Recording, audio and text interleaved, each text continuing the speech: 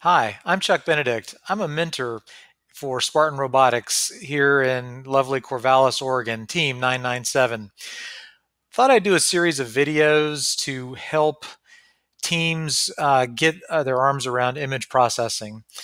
If you're like us, maybe you've done some image processing, tried to do it in the past, and it just didn't work out. Maybe you ran out of time, maybe you ran into some difficulty. We've done the same. I've decided this year it's not going to happen to us. And it's preseason, so it's really a perfect time to kind of get your arms around it. And in addition to that, there's some changes coming down the pike. I don't know if you've been on First Site this year, but for example, if you've used the Eclipse integrated development environment, well, you're in for a surprise because guess what? Visual Studio Code is now what First is supporting. So if you don't know Visual Studio Code, now's the time to start learning. The project that I've put together uses Visual Studio Code, so that'll give you a head start. Second challenge you might have run into is that vision processing uh, only works if you're going to do it off board. It only works if you plug your camera into the Robo Rio or into your Raspberry Pi. But if you plug it in, your USB camera into Windows, it does not work.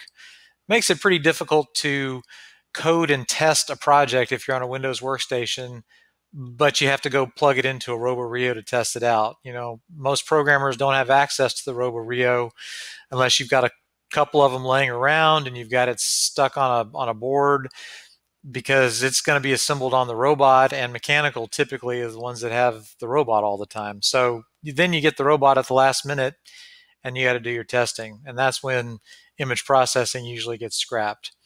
So what I've done to make it easier is I've created a project that allows you to plug your USB camera into a Windows workstation and develop and test your project all on the same workstation at the same time.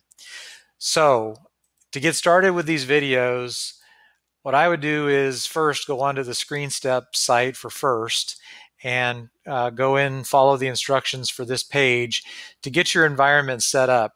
I'll be putting on this video links to the places that you can go to sort of get started.